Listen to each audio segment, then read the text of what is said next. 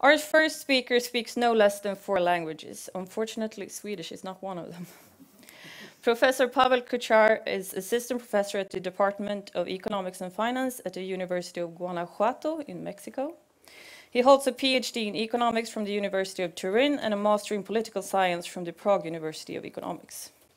His research interests include the emergence of markets, how novelty is accepted, as well as historical analysis of liberalism and its preconditions. Pavel Kuchař is one of the most knowledgeable people on the history of surrogacy in the United States, and it's a great honor for us to have you here at Timbro today. During the upcoming hour, Professor Kuchař will talk about the history of surrogacy and how a certain kind of entrepreneurs can contribute to and also push institutional change. Today's moderator is the director of the Timbro Media Institute, Mr. Mats Olin, who will guide us through the afternoon. If you would like to tweet or ask questions, just put a simple hashtag in front of Timbro, and it will be easier for us all to follow the discussion online. With that said, a warm welcome again, and with that I would like to give the floor to Mr. Pavel Kuchař.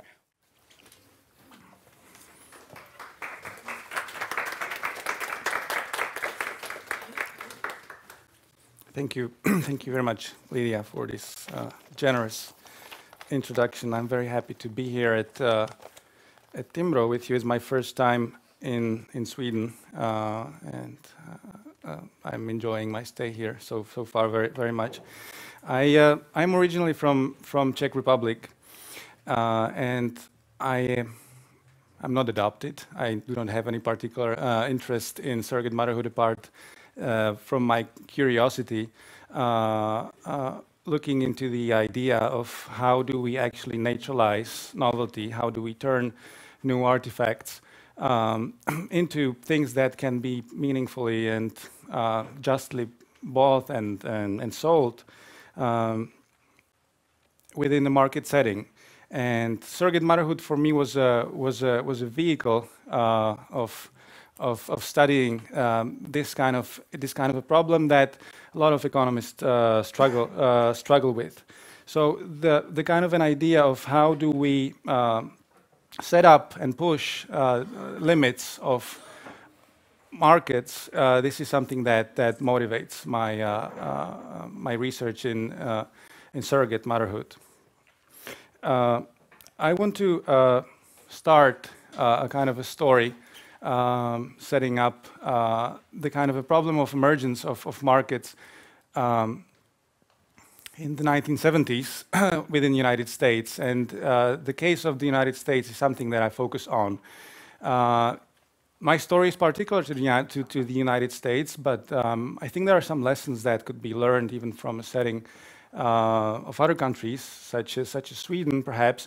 And the story starts with the problem of adoption market shortages in the 1970s.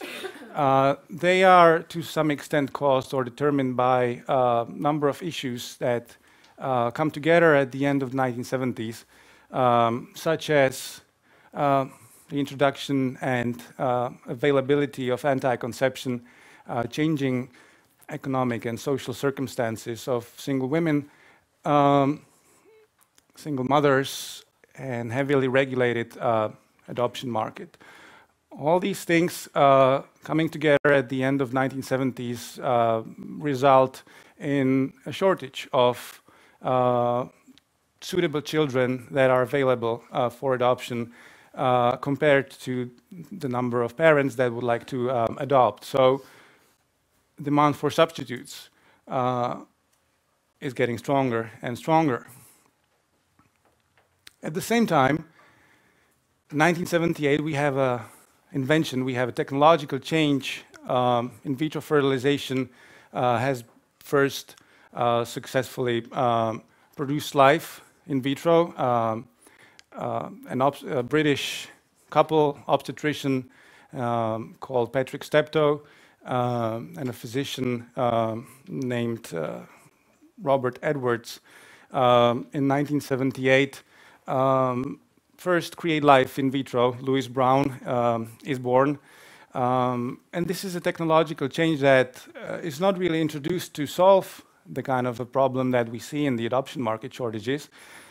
in the adoption market, but it will have some impact on this kind of a problem. This technological change essentially changes the options of people to share and compartmentalize parts of their private lives. Something that was previously very private now, thanks to this technology, can really be compartmentalized and shared, even potentially sold.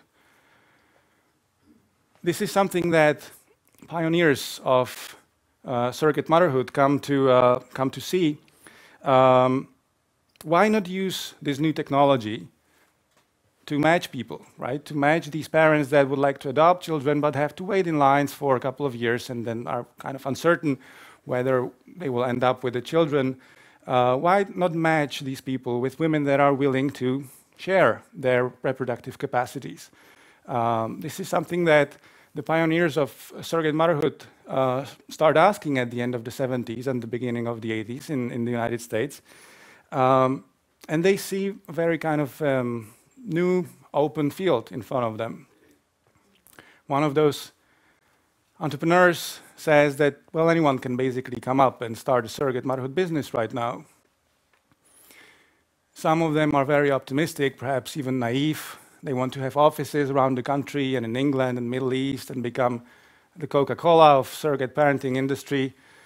I want you to pay attention to this entrepreneur, Noel Keane, who was an attorney, was a lawyer from Michigan, and he was very active. He was very important in legitimizing and spreading and turning the new invention into useful innovation for people interested in parenting. He very early on recognized that there are technically feasible but legally unrecognized solutions to marital and reproductive problems. And so these legally unrecognized solutions, they create a great deal of uncertainty about legal consequences. And something must be done with that. This is what he recognized. This is a problem that will have to be solved. We have removed the technological obstacle, but there are institutional obstacles that are in front of us. Another lawyer from Pennsylvania realized that this new interaction of matching people who are willing to offer their reproductive capacities and who demand their reproductive capacities is not really illegal or illegal. There is no law. We haven't really decided what kind of rules should we apply to regulate or to enforce agreements that emerge and apply. And this entrepreneur, this lawyer basically says, we're creating the law right now as we go. As we participate in these transactions, we are creating the law. So the problem is, how do we make sense of surrogate motherhood? What it is that we talk about when we talk about surrogate. Well, people used humor first to reconcile these questions, right? Surrogate motherhood comes with ethical consequences and moral dilemmas, and you just add lawyers, and then the result is as good as homemade. This is a joke that appeared at the beginning of the 80s in a newspaper. It creates problems for people who participate in surrogacy, especially for mothers, a lot of confusion that happens. So this kind of humor is something that people used in order to cope with this kind of, she says, that's the last time I act as a surrogate mother. She's confused, she's not very happy about the situation that she's in right now. If we want to define surrogate motherhood in a more serious way, we could say that it is a contractual separation of genetic, gestational, and rearing aspects of procreation that is possible by way of scientific and technological progress. Very broadly, we could say that surrogate motherhood is an agreement to conceive a child by other means than sexual intercourse. So this is what we talk about when we talk about surrogate motherhood in the United States at the beginning of the 1980s.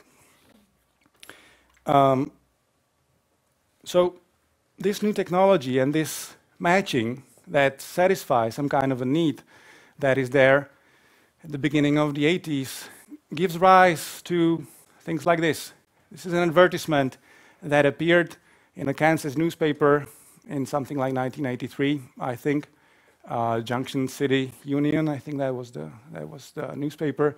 And you see that someone is advertising, looking for surrogate mothers that are needed for infertile couples, must be over 21, must have given birth, medical and living expenses paid for 10 months, Hagar Institute, Topeka, Kansas. Even the act of publishing this kind of advertisement in a newspaper today would be illegal in some jurisdictions. No, I'm not even talking about this transaction, but just the act of publishing and advertising for a surrogate mother would, in some places, perhaps like Washington, D.C., and other jurisdictions in the United States, that would be illegal in itself. But there is some heterogeneity in the United States, and some kind of a market has developed. So you have now places where even advertising would be illegal, and then you have some other places where you can advertise, you can contract a woman that will share her reproductive capacities with you, with the intended parents, and somewhere you can pay for that transaction. So my question is, how did this process of negotiating the meaning of a new technology, of this new invention, how did this process went about? And I said that the technological obstacles, that was the easy part. That was something that happened in 1978. But there were institutional obstacles in front of people who would like to use this invention and turn it into something meaningful, into something useful, into an innovation that could solve some kind of a problem for them.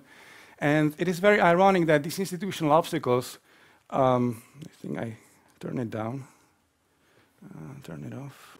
I think these institutional obstacles were so inconceivable that even the inventor, even the physician that first made it possible for life to be created in vitro, thought that this technology shouldn't be applied in the context of sharing reproductive capacities, in the context of surrogate motherhood. He said later on, in the 2 years after the invention happened, well, you can't just come and stick some egg and sperm together in a culture medium.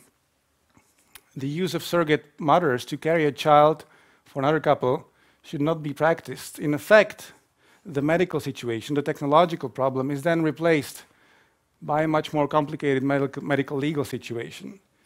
So the idea is, how do we deal with that medical legal situation? How do we deal with this kind of a problem?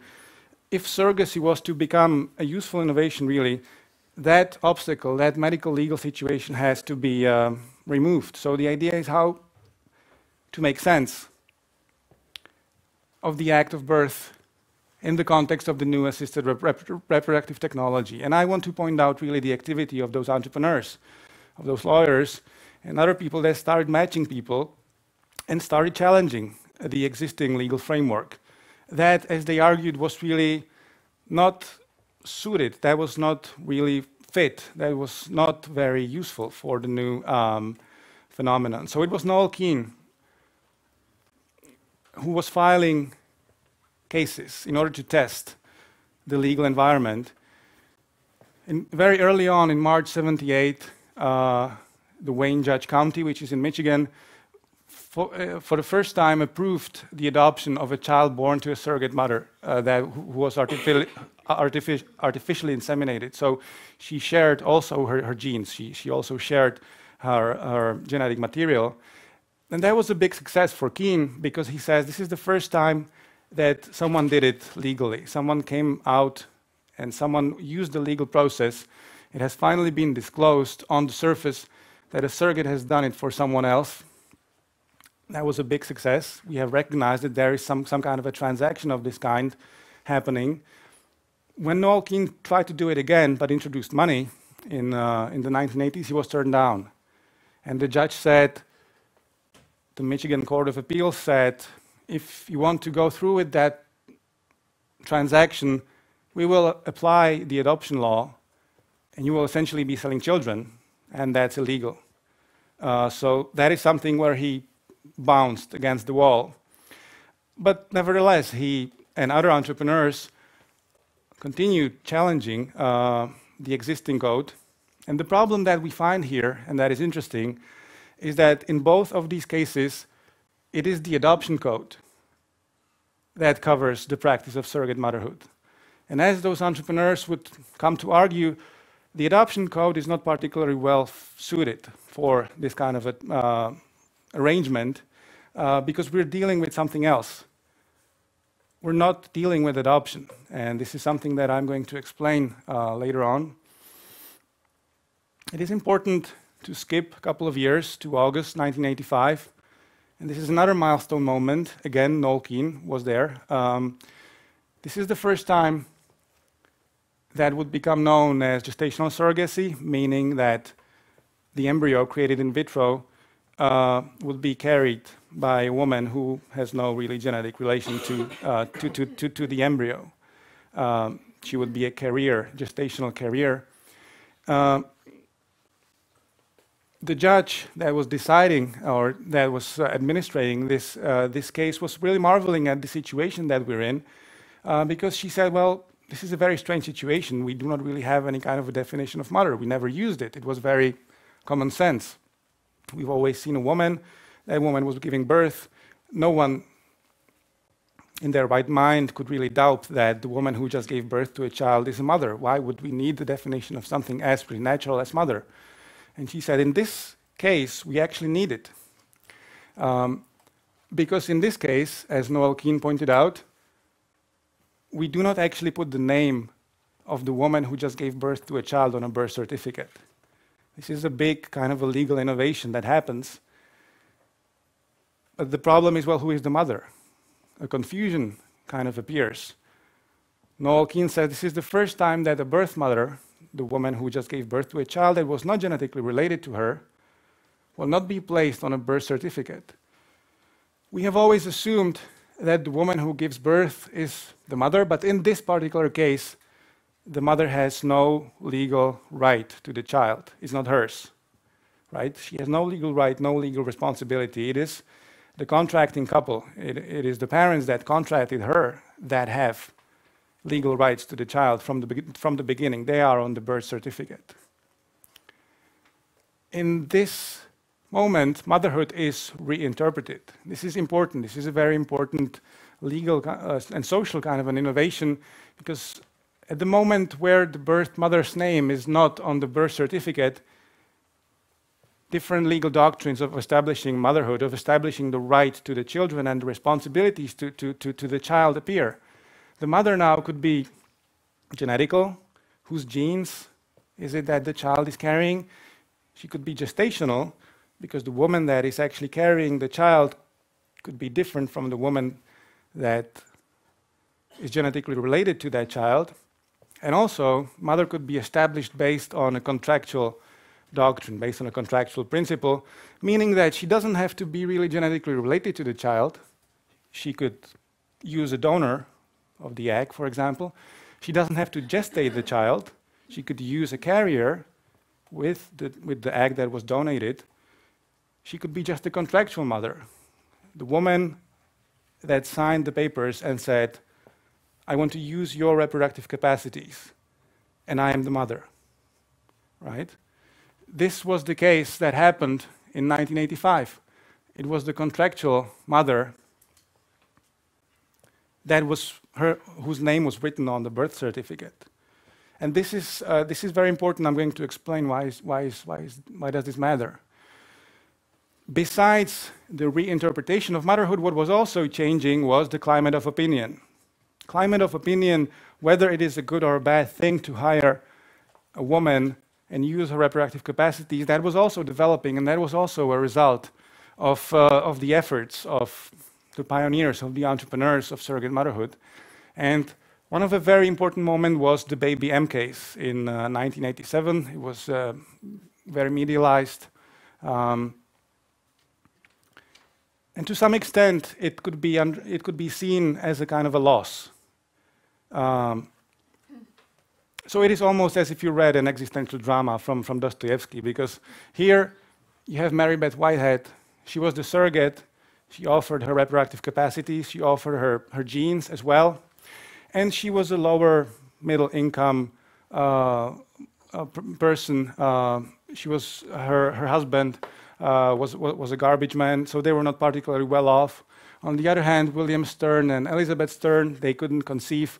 Elizabeth Stern had some medical difficulties that prevented her from conceiving a child. They were a couple that was well educated, upper middle class. They were economically well off. And furthermore, besides the medical problems of Elizabeth Stern, William Stern was the last member of a family who deceased during the Second World War. So for him, having a genetically related children was crucial. It was not a game. It was not a joke that he was playing, right? What happened is Mary Beth Whitehead decided that she's going to default on the contract. When the child was born, she said, you know what, I'm not giving her up. I signed these papers, but I didn't understand what I'm doing, and I'm not giving you the child. She ran away. She was on a run for about 3 weeks. And it was a very touching story. You can actually find a movie about it. But what happened when this problem was brought to a court, the judge, you can't see it, but here's his name, Harvey Sorko in New Jersey, said, you signed a contract, and the contract is going to be enforced. So it is not your child. William Stern is going to be the father, and he is going to get the child into his custody. What happened is that Mary Beth Whitehead appealed, and the Court of Appeals of New Jersey overturned that decision and said, this contract is not enforceable because it violates public policy of New Jersey. We will not take genetically related children from their mothers. But nevertheless, it is in the best interest of the child, who has already been living for more than a year with Elizabeth and William Stern, to stay with them. So it was a kind of a Solomonic decision, saying these contracts are against the public policy, but the child stays with those contractual parents. In that sense, again, Noel Keane hits the wall, because he's not able to persuade nor the judge nor the public that we should have markets and enforceable contract whose consequences will be taking genetically related children from their mothers. He was not able to do that. But nevertheless, this case was a big victory to some extent for Stern, for Noel Keane, the entrepreneur. And this is how he took it, because what you can see happens is spikes in, this is my do-it-yourself engram. I looked through Google News and searched for surrogate motherhood or surrogacy, and you find that there are spikes in all the regions of the United States, Midwest, Northeast, South, and West. In 1987, all the newspapers write about surrogacy. Everyone talks about surrogacy. Here you see that it is, of course, very much pronounced in the Northeast, less pronounced in the West, California, Portland, Washington. You see another kind of spikes here in the West. That's something that I'm going to mention later on. But this is very important because it raises awareness. The Baby M trial, although it was not a victory for the entrepreneur, it motivated a conversation, and it raised the percentage of population that was aware about the problem, about social problem of translating a new technology into something that would be useful. And you see that after 1987, after the lower court enforced the contract, almost everyone in the United States in a Gallup poll said, we know that there is something like a surrogacy, and we know that surrogacy is a kind of a problem. Furthermore, the judicial decision that enforced the contract on the mother had a strong affirmative effect. The reasoning that the judge used, and that was then used in the newspapers, convinced a lot of people, and this is a couple of weeks, 3 or 4 weeks maybe, that the mother should not have a right to change her mind, that this is an important feature. Contract enforcement is very important. And you see that before the trial had started, about 2/3 thought that. After 3 or 4 weeks, you have 13% added to this. So this kind of a public discussion changes the climate of opinion, and I think that really the efforts both of the judge and those entrepreneurs are really important to recognize there. You also see that the median person that you find in the States changes her or his idea about whether surrogacy is a good thing to do. So you see that in 1983, the median person here in the center is not really sure anywhere in the States whether surrogacy is a good thing. You see that on the left you have people who approve, on the right you have people who disapprove. The median voter here says, well, I don't know if it's a good thing or not. Within 10 years, the median voter throughout the United States would say, I think that surrogacy is a virtuous thing. I think surrogacy is a good thing to do. So there is a change of a climate of opinion. And last moment there that is really important at the beginning of the 90s is the case of Johnson versus Calvert. That happened in California. And in California, this was a case of gestational surrogacy, so the mother was not genetically related to the child, but she nevertheless decided to bail on those intended parents and default on the contract, saying, I am keeping the child. The lower court ruled against her and said, you signed the papers, you're not the mother, you don't have any right to keep the child. She appealed. The California Supreme Court said the lower court was right. Gestational surrogacy contracts are enforceable, do not violate public policy, and in a case of contested gestational surrogacy agreement, the intentions and the aim in conceiving the child should determine the parentage. So this is important because the innovation that was introduced, the legal innovation that was introduced in 1985, you have motherhood established by intention, is now legally confirmed by California Supreme Court. And you have a legal precedent that basically transforms our understanding of what motherhood is and how is it established within 1 decade. Right? The traditional belief that a birth mother is also the legal mother came to be reconsidered. You have those two things at play.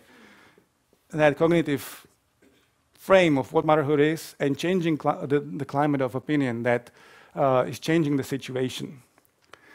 Why am I talking about this? Why does it matter? Right? Why does the interpretation of motherhood in the context of new technology matter? The single key thing that I want to call your attention to here is the idea of contract enforcement. Why is contract enforcement a good thing?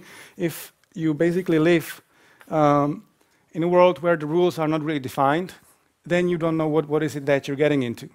And when you don't know what you're getting into, you don't know what will happen when something goes wrong. You don't know what happens when a child is born disabled. You don't know what happens when 3 children appear and you just wanted 1. You don't know what happens when the mother decides to change her mind.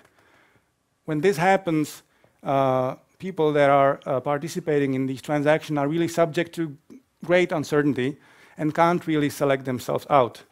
They say, you know what, I will try it, and if something goes wrong, then I will go from there. But what happens is, for example, a case that happened in Czech Republic a couple of months ago, is that 2 children were born, 1 was disabled, and the parents said, you know what, we don't want the second one. You keep it and do whatever you want. If contracts are enforceable, if there is full contract enforcement, then at the moment when you sign the contract, you are the parent of the child. And when the child gets born, you have the rights and the responsibilities for it.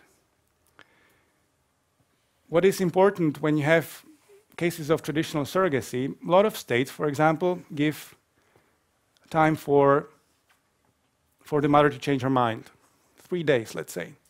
So after the child is born, the mother has 3 days to say, yes, I actually meant what I signed, and you can take the child.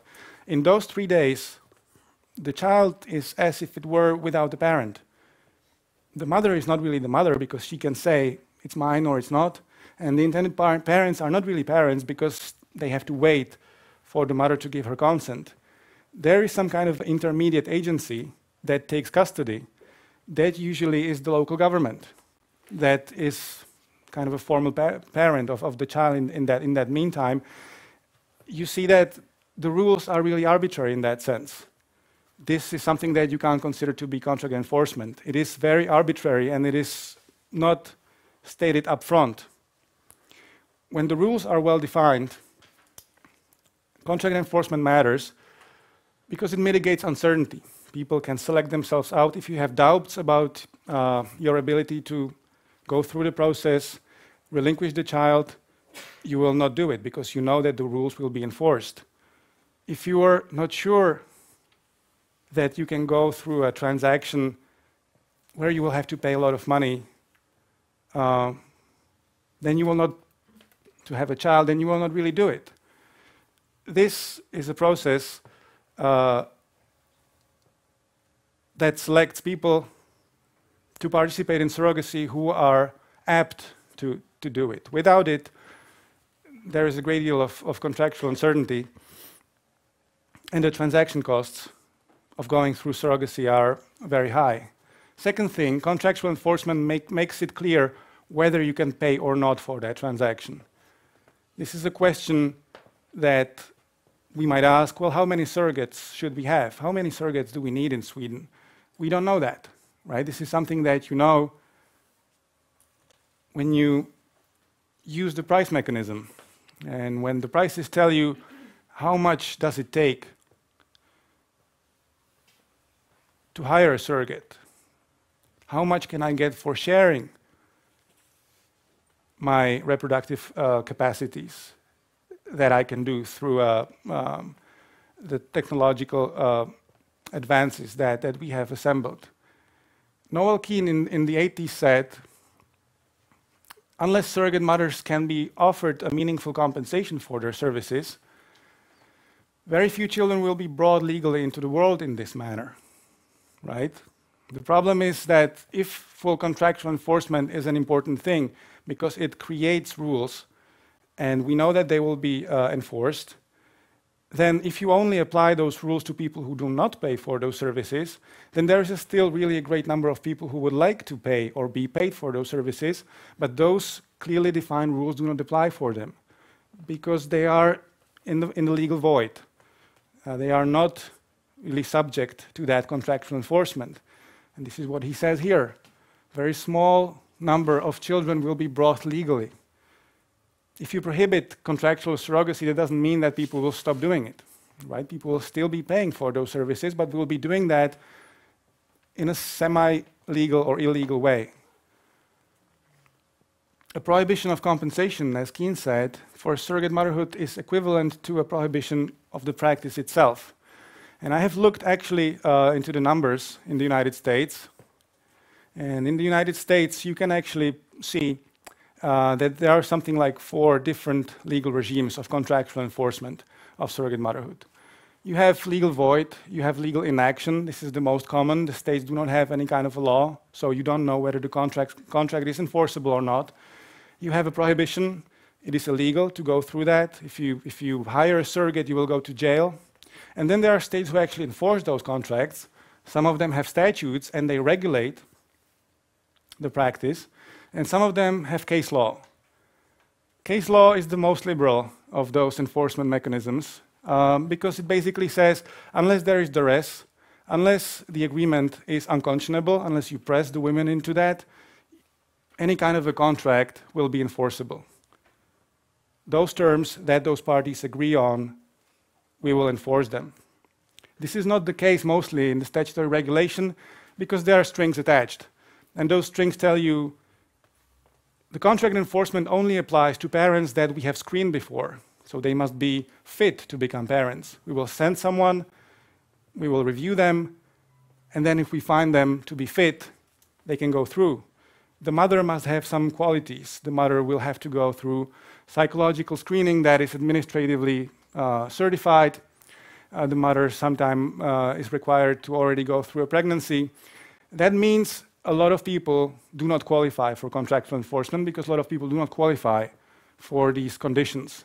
And what you see when you compare the numbers, here on this axis, you have a number of surrogate motherhood pregnancies within a state per year divided by 1,000 women aged 15 to 44. So basically, for a population of fertile women in a given state in a given year, what number of surrogate motherhood pregnancies do we see?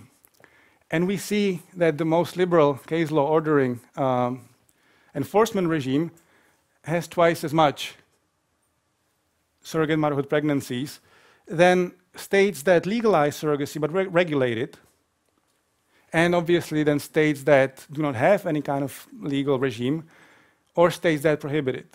What is really interesting here is that statistically there is really no difference between these three legal regimes. The state within the United States that enforces but regulates surrogate motherhood is really in many situations not very different from the states that prohibit it. A lot of people do not qualify for contractual enforcement in states that regulate surrogate motherhood. This is what Keane said here. A prohibition on compensation for surrogate motherhood is equivalent to a prohibition of the practice. This is something that you actually empirically see 30 years after Noel Keane said that. Right? Here, many of those states prohibit paid surrogacy, and they're actually not very different from those states that prohibit surrogacy altogether. This is what you see in this graph. This is the take-home, this is the lesson, right? Regulatory strings attached make a difference in terms of whether legislation will actually help people and serve them to set up rules that will be clearly defined and strictly enforced. Those regulatory strings attached, they sometimes make those rules vaguer. They make them apply only to some people. They do not make it clear whether they will be enforced in the end. The final point that I have, maybe to open some kind of a discussion, whether a market in surrogacy is the only solution for us. Is it necessarily the case that the new technology that we have here from the 1978 has to lead to a market where we have advertisements, buyers and sellers? And I would ask you to look for international cases of naturalizing this new technology. A very prominent and curious, interesting case is Israel. There's a lot of scholarship done on Israeli surrogacy. Israel has a kind of a cultural and ideological, historical background that makes it praiseworthy for people to be fruitful and to multiply. The number of fertility clinics in Israel per capita is 4 times as higher than in the United States. The Israeli state is an industrial complex for producing children to some extent, and that also applies to surrogate motherhood. Surrogate motherhood is subsidized, it is heavily regulated, the state encourages it, and furthermore there is also a social kind of an aspect to it, that when a mother offers herself and offer her reproductive services to infertile couples, she becomes a kind of a public hero. She becomes a kind of a soldier, in a sense, that is offering her service to the maxim of be fruitful and multiply. So in that sense, Israel will not clearly inspire itself from California, right? The historical and cultural and ideological background of Israel is very different. And the technology is naturalized in a very different way than it is in places like California or Nevada or some other places. So internationally, even places like Sweden really have to think through a negotiation, through a public discussion that will involve those intended parents. Very good work has been done by the presenter that comes after me. That will involve the entrepreneurs. Will legitimate this practice, and that will also involve entrepreneurs in the political arena that will come up with legal and regulatory innovation that will or will not make the useful and meaningful application of this new technological innovation that we have possible. We know from economics that division of labor gives us technological progress, And we know that division of labor is only limited by the extent of the market. How many people can we actually deal with? But here in this discussion that I am actually talking about and that I open with, we should really in a public discussion think about what limits do we as a society, as a community, decide to put on the division of labor. How much can you compartmentalize? How much can you offer and share, right, with other people? How much can you offer and share for money? Technology gives us a lot of opportunities to do that. Sharing economy, right, air, bed and breakfast. Now we can do that also with parts of our bodies. The question is how to legitimate that, how to have a discussion that will make it legitimate and even virtuous to ask money for sharing something that might serve other people. So with that, I conclude. I thank you very much for your attention. I look forward to your questions.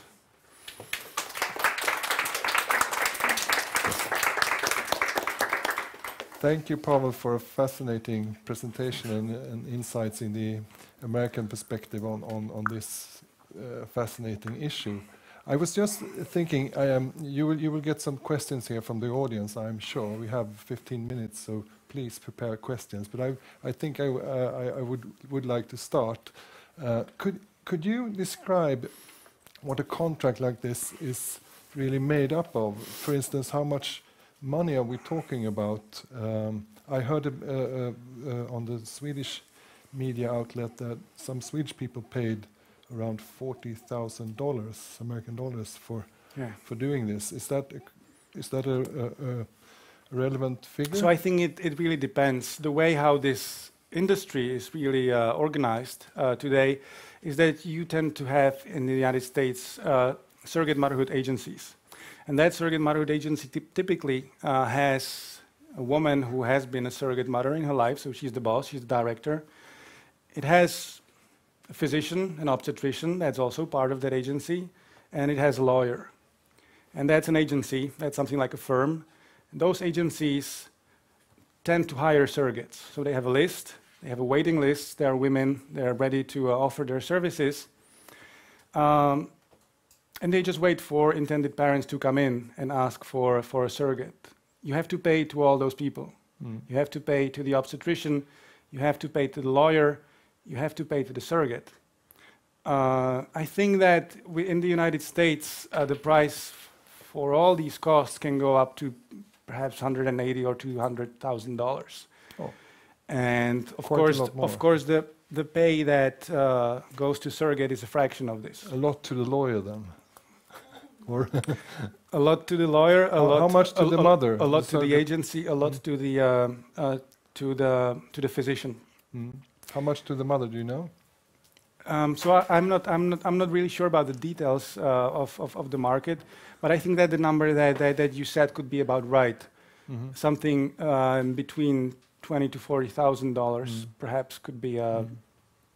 You would have to trust the mother of living a very healthy life during the time of pregnancy.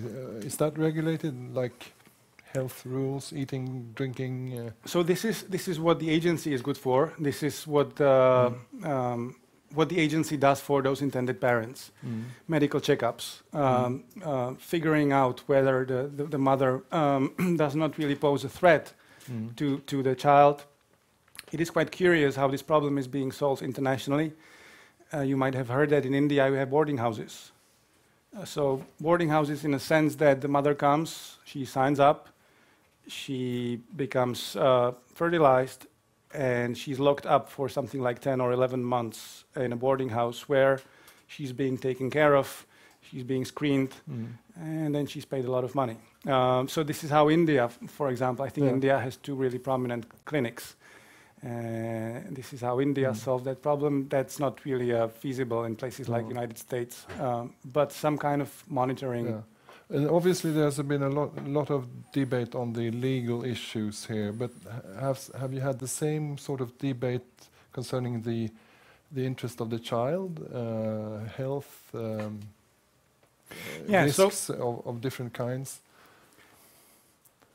So this is something that I have read superficially on, and there is a lot of research written on this.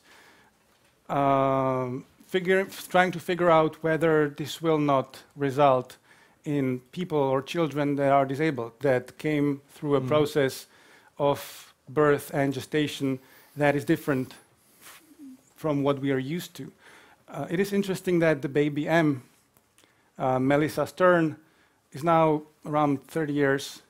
She did her PhD at King's College London, and she wrote a dissertation thesis on surrogate motherhood. None of the evidence so far show that children born through surrogacy are different, have psychological problems that are systematically different from people born in a natural way. A lot of people even argue that if parents are willing to spend so much money to have a child, that is a signal that they are perhaps as loving as many parents that are willing to have the child or can have the child naturally, right? This kind of selection mechanism may be a signal that there is a good kind of an environment, but also you have very deep and dark stories that actually end up quite wrong, where parents that get the child from a surrogate are perhaps not really prepared or ready to have a child. Those are anecdotal evidences. Okay, I'm sure we'll come back to that issue. We have a question down there. Please state your name and your question, please. Thank you very much. My name is Stephanie. I come from the Swedish Women's Lobby, which is the umbrella for the women's movement in Sweden. And we worry very much in the Swedish women's movement, as well as the women's movement globally, that the introduction of surrogacy motherhood leads to an exploitation of women's bodies and a new form of trade in women and children. And this is what we see in countries around the world, which has introduced both compensated and non-compensated surrogacy. And I wonder, after hearing your presentations, we have so many questions because this is very unpleasant to listen to, but I wonder, how can you guarantee that women are not exploited in this trade? Pavel. It was and I agree with you, this is a big problem. I live and work in Mexico right now, and Mexico has not really had any kind of a discussion that we're having here and that has been taking place in the United States for the last 30 years, precisely because no one really cares about whether women are exploited or not, right? I think that it is actually a feat or a great kind of an achievement of society, such as the US society or the Swedish society, that we actually care for the right of the mother, because through a couple of thousand years, no one cared about the right of the mother of the child. The child was just taken from her. This is the biblical story of Hagar. And I think that the solution that I and you worry about to the exploitation of women is precisely contractual enforcement. Unless contracts are enforced, unless the rights and responsibilities of the contractual parties are clearly defined before the transaction takes place, then you can't really be sure that the rights of that women will be protected. Yeah. And so I think that it is not really the market that exploits the woman. This is the case of interviews of those Swedish couples that have observed firsthand what does this kind of transaction do to an average Indian woman, right? She doesn't really have very good opportunities ahead of her. The work options are probably not very good, and now she can actually go to that boarding house, spend 10 or 11 months there, and then get a lot of money, send her children to the university, fix her house, I don't know, whatever the woman might be interested in. If you prohibit that, you are sentencing the woman to the option that you find not really desirable in the first place. The exploitation does not happen through that voluntary market transaction. The exploitation comes from rules that are imprecisely defined. If you have imprecisely defined rules, and I think this is the great danger that you and me are worried about, then exploitation happens, right? Then this was the case in Russia intended parents, they hire 3 different surrogate mothers independently. All of them give birth to a child, and then the parents come and say, I don't like this one, I don't like this one, I will take this one. This is a very botched case that only can exist because there are no rules to be enforced. If those 2 mothers could take those parents to a judge, then there would not really be any kind of an exploitation, in the sense that those women would not have to go through the pains of being artificially inseminated, carrying the child to the term and then being left with it, right? So I think that clearly defined rules and strict contractual enforcement is a good step toward mitigating exploitation. Okay, thank you. Yeah. Can I just comment? Just a short one. Very shortly. We have a few more. Yes, I see your point, though. When you talk about the contract enforcement, it's in the favor of the ordering parents and not the surrogate mother. And I mean, even if in countries like the UK, which have introduced non-compensated surrogacy, they have these contracts, and it's always in favor of the ordering couples. And the situation you talked about with this white-haired woman, I mean, all of her life it might be destroyed. I mean, we know these cases from the US as well, with these surrogate mothers that changed their mind. They feel emotional about this baby. They don't want to give it up, or they want to have contact with the child, and they feel so, I mean, it's human people and babies, and we're talking about, so it's not products, which makes it a little more complicated than law contract enforcement. We will yes, get Pavel, you Thank can comment on this shortly, and then we will have another question, please. Pavel, would you like to comment more on this, or we will come back to this, I'm sure, in the next presentation. I think that the Mary Beth Whitehead, the baby M case, was precisely a problem of vaguely defined rules.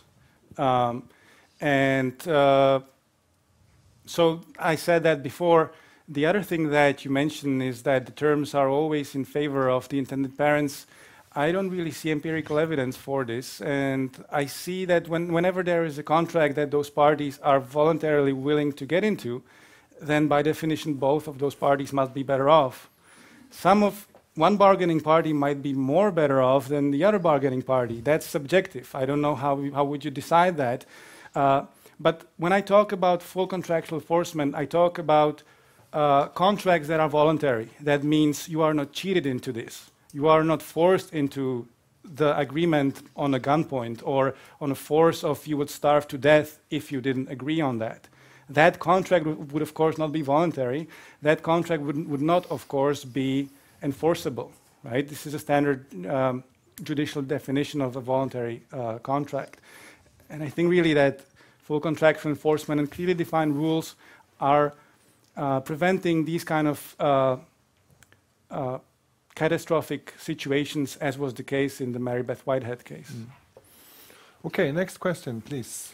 Thank you, sir, for your presentation, and I very much appreciate that you're taking a contractual view of the topic and trying to see how contracts could protect the rights of everyone involved. It's a very interesting argument. But unfortunately, I have looked into this issue and we're not there. I would like to ask your comment on what's happening in India right now with the assisted reproductive technology bill, where the Indian government is trying to ban surrogate motherhood for non-Indian nationals. Or the government of Italy is doing, well, where the interior minister said that wombs for rent should be punished as sex offenders, mainly in order to ban gay couples from using surrogate mothers. I agree that in many places we're not there yet. Mexico is not there in the discussion about contractual enforcement. Perhaps India is not there to actually have a meaningful discussion about the contractual enforcement. And this is why I mentioned, and I took great lengths to talk about those stories of reconsidering what motherhood is and saying that you're not adopting the child when you're hiring the surrogate. It's more like hiring a nanny. It's more like hiring a person that takes care of the child, of the fetus that is already yours. Because after that happens, you're not adopting anymore. You're a parent. And if you sign the paper, that means your rights and your responsibilities are there at the moment when the child is born. reinterpretation is first thing. That probably didn't happen in Italy. That probably might be a problematic thing in Sweden or the rest of the Europe. Second thing, the climate of opinion, right? You must have a meaningful part of the society actually thinking that this is a virtuous and legitimate and just thing to do. Unless you can persuade, as an entrepreneur, as a politician, as a surrogate, people that are around you in your community that this is a legitimate thing to do, then you will probably not be able to have a meaningful discussion about contractual enforcement. And I think that this is what needs to precede before we can talk about the legal problem. And that probably didn't take place yet in places like India or Mexico, for that matter. We have another question, please. Kan vi få micken framåt, tack. Since you have Please, your name, please. Åsa Smeller, I appreciate very much your thorough review of the legal situation. However, there are still a lot of areas where we would have to continue the work. In Sweden, for instance, it is not, and in many countries, you cannot buy organs for transplantation. But in your presentation, we are talking about a compensation for the gestational mother. How do you conceive of, or how do you compare the two? So these are things that broadly are researched under the umbrella of something that we might call contested commodities. Organ donation, but perhaps even things like human trafficking, they all might fall into the area of interactions that we're not too familiar, that we're not too comfortable with. And of course, selling children after when you pay for adoption is prohibited all over the world. Selling organs is prohibited. I think that in many cases the reasons that justify, or at least the economic reasons that are used as justification of those prohibitions, do not hold water. And I think that the previous question that I got, why are we not there yet, so that we could talk about contractual enforcement of surrogate motherhood, we haven't really decided what is it that surrogate motherhood, womb rental is like. Is it like adoption, where we're selling children, and that's prohibited because it's a kind of a human trafficking? Or is it more like hiring a nanny, where we have a child, we contract someone to take care of it? In that sense, this would be completely legal. This kind of discussion, I think, has to precede the contractual discussion, whether it is something that we permit or not. It's the kind of cognitive conceptualization of what motherhood is and how it can be established. To, I guess, answer your question in a simple way, I don't think that surrogate motherhood is the same thing as selling organs or selling people. I think it is hiring reproductive capacities. It's hiring labor, to make a pun. Karin, please, just not happy with the answer here. So. In Sweden, there is a law against sexual service, selling sexual services. So in a way, we could then take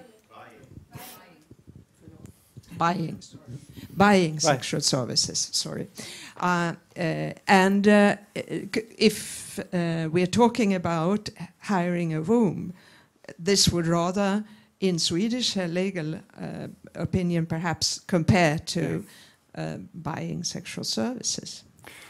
So this is exactly what I'm talking about when I say that the discussion has to be gone through that will meaningfully justify how a certain artifact can be used in a setting like Israel, like United States, like Italy, or like Sweden. In Israel or in India, perhaps buying a prostitute is not illegal, so people do not really have to justify why surrogate motherhood is different from buying a prostitute. I see a difference. I see that the difference is clear in the intention of those contractual parties. And the intention is furthermore different than if you're buying a child for the purposes of smuggling it and then selling it on a black market for unsavory labor market practices. I see this transaction is clearly different. Okay, thank you, Pavel. We will come back to you in the end of the seminar when we discuss all together. But thanks very much for a great, interesting presentation. I would like very much to appreciate your invitation and your insightful and challenging questions. Yeah. Thank you. Let's give him a hand again.